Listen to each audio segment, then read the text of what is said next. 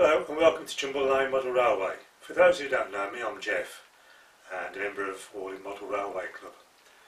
What I'll do is I'll give you an introduction to the layout, and then we'll go into a running session.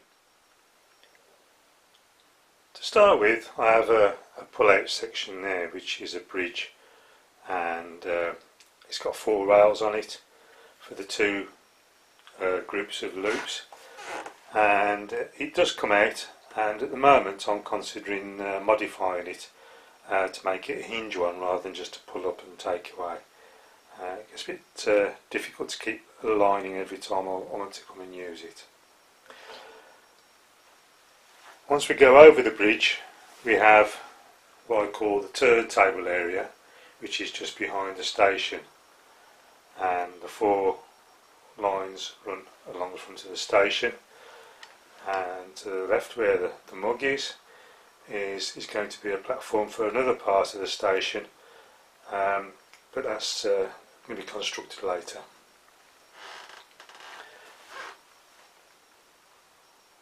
This area here I've named Godfrey Junction.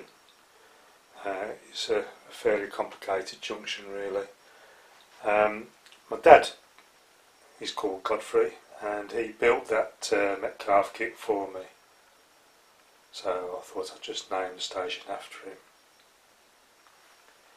As I say, we've got a refuelling spot and 5 roads of track leading onto the turntable. Fully DCC operated. You can use it from its own control centre or through the DCC commands. And at the back I've got 2 roads which hold DMUs, and it's got its own head shunt on the other end. This comes onto the road which leads onto the turntable and then comes out onto the main line.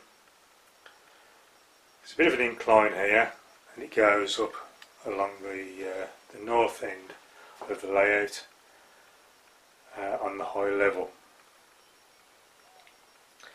In front of that is what I've been doing this week, is building my heritage area on the heritage line. The corner is a bit of a homage to my dad again. He's an ex-miner. He moved from the north of England to the Midlands when I was only 2.5, so therefore I haven't got my northern accent. I scratch built this footbridge, which I made out of card and painted up and weathered, and I have got some videos on my YouTube channel which go through how I've made some of these items. This station, as you can see, I'm going to name that Rose Holt. My mum's name is June Rose, so I thought I'd better put part of my mum here as well, so I've called that Rose Holt. Behind the Clun Castle there is an old wooden platform which I've made out of balsa wood, which is sort of just keeping the old part there, and I'm going to build a new modern part there, and I've got to do something with that little brown patch at the end of that piece of scenery there. There's 2 roads to the station, the Holt. It's a run around for the steam engines if it's needed to be, although this is on a loop. It actually comes off the main line here where the 68 is sat, and as it comes underneath that bridge there, it comes back out onto the same loop a bit further round.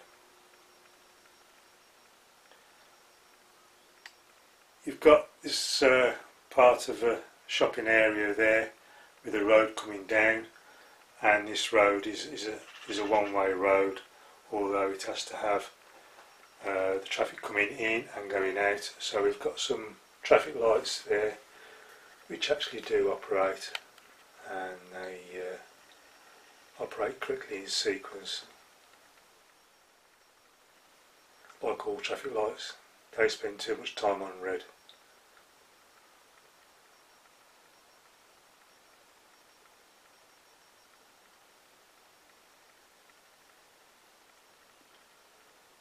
There we are.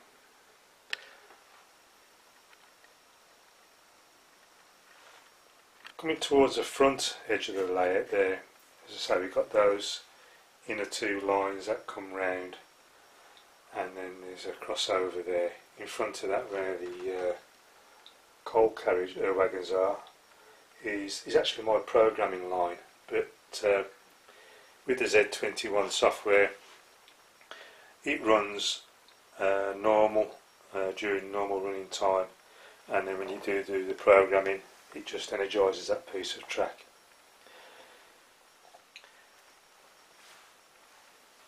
On the west side of my layout it comes into this area here, which is basically the only true to life part of my layout.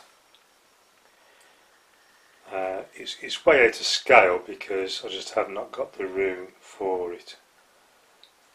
But this is based on Barnsley in South Yorkshire. This is where I was born. At the top, where you've got this shed looking area, is what was the courthouse station, and I've made that from card using my cricket cutting machine, and again there's videos on my YouTube channel showing you how I made that. That is an upper level, and to the one area of it in between the two stations is the bus station. In reality it's a lot wider than this compared to the area that I've given it. It's probably about 3 or 4 times as wide in comparison to what it is there with the railways. My dad used to be a bus driver at one point, and my mum used to be a clippy, so again a bit of a homage to my parents.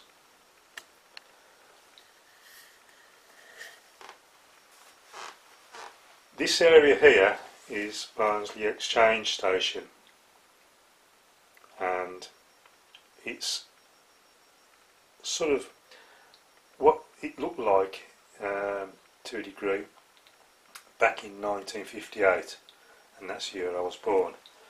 You've got a 2-lane shed there where repairs and bits and pieces were done to locos, and you had this area where there were, in this part where there's no track, used to be lots and lots of track. Where you see that line going off to my heritage line, both lines used to go off there, but used to go up onto the upper level to meet the courthouse station. And the only one time that the Flying Scotsman didn't come to this station, it actually stalled on that incline, which is quite a steep incline, something I couldn't model in the area that I've got and the space provided. This signal box is known as Jumble Lane signal box, and that's where I get the name of my layout.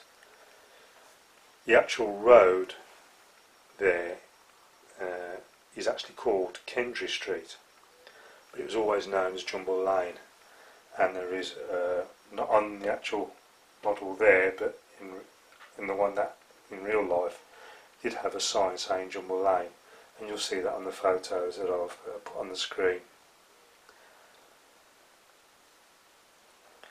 I will bring the camera down there because there are photos that I've taken from, I've sort of built this layout around the photos that I've managed to get off the internet and out of books.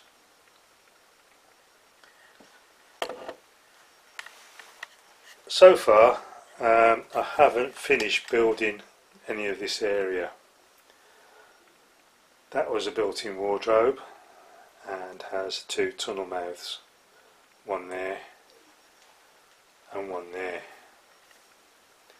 It's a good job that I'm not married anymore, because I think I'll be going for a 3rd divorce if I did have a wife. So let's just say I'm glad I'm single. In this area, the track, I'm going to relay this track because the curves are not adequate, and as it comes down the slope, it does actually dip fiercely in the middle. So I'm going to even out that slope and ease out the curves. So I'm going to relay all what's in here at some point. Also, saying that's a tunnel mouth there, I'm going to have 2 more tunnel mouths, one roughly where that one is and one to the side, and then they come out of the tunnel here. So all of the track in there will not be seen, and I shall make a nice full-size diorama to fit over the top of it, and I'm going to find a way of putting it on some form of pulleys so I can winch it up, take it up into the area above, so I can gain access for maintenance, cleaning and attend to derailments if I get them. So that is basically the layout. All my equipment is up here. No, I didn't eat all those Chinese takeaways. Friends and family donated those. And then at the bottom shelf is a stock of my locos and what have you. So let's go into a running session.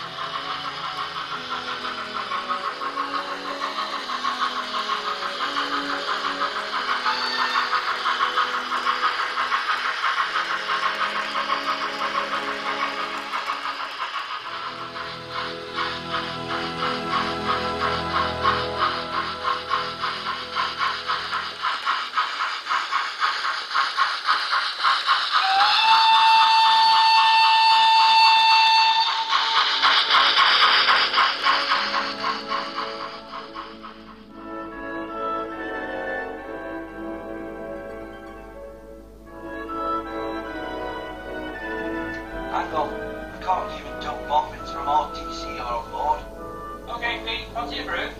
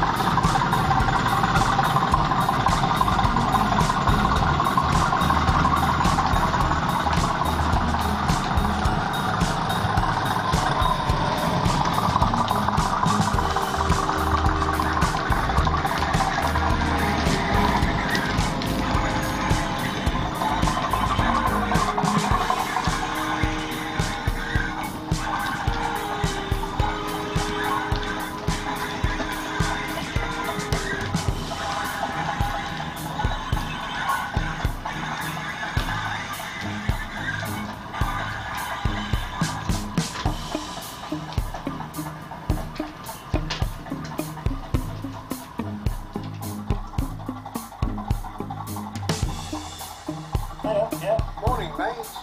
Next stop, Jumble Lane.